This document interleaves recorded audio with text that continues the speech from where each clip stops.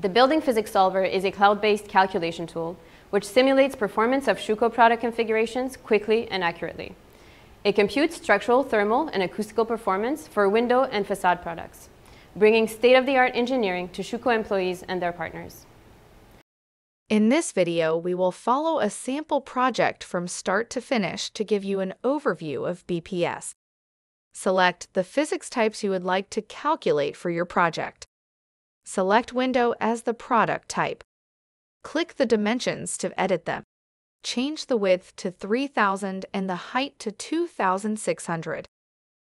Click the glass section and add a mullion using the tool above the model. To change the mullion's placement, select it and change the width dimension to 1000.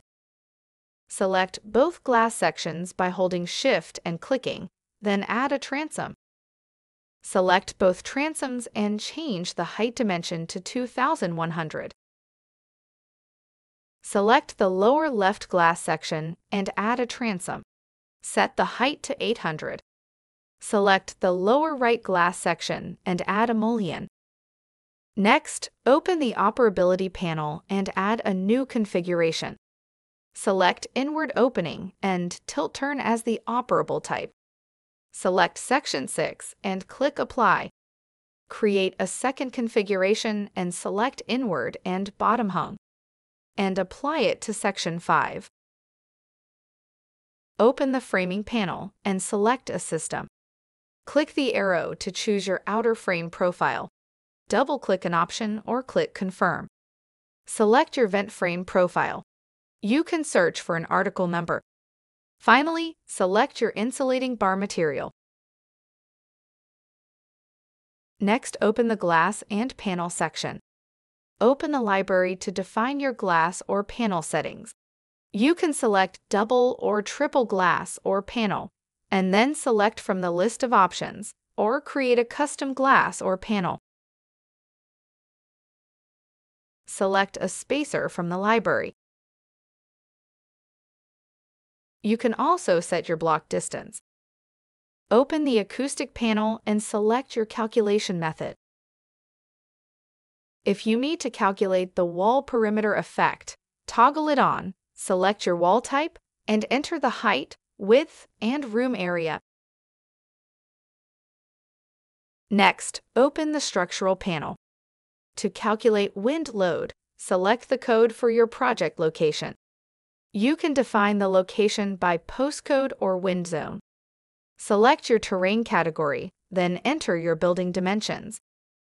Enter the window elevation and select your window zone.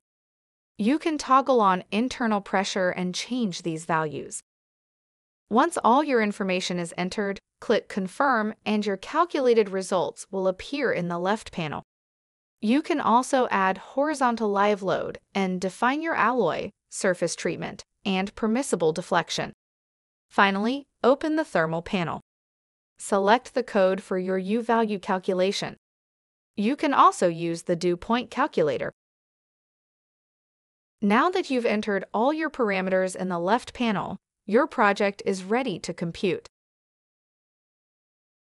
After computing, you are taken to the results page. Click the acoustic icon to see the acoustic results and run tests using simulated environmental audio. Next, view the structural results. The members will be highlighted red or green depending on if they pass the analysis. You can click each member for more detailed results in the left panel. Finally, view the thermal results. You will see the results listed in the left panel. You can click the number of the profile in the model to highlight the results in the list. If you want to check the model or system details, click this product info icon.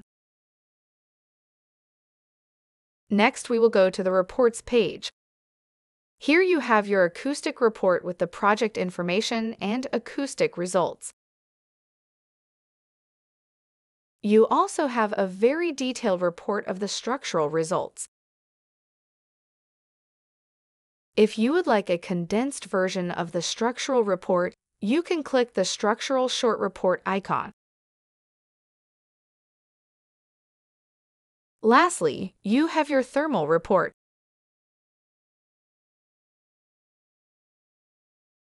You can rename the report and add notes.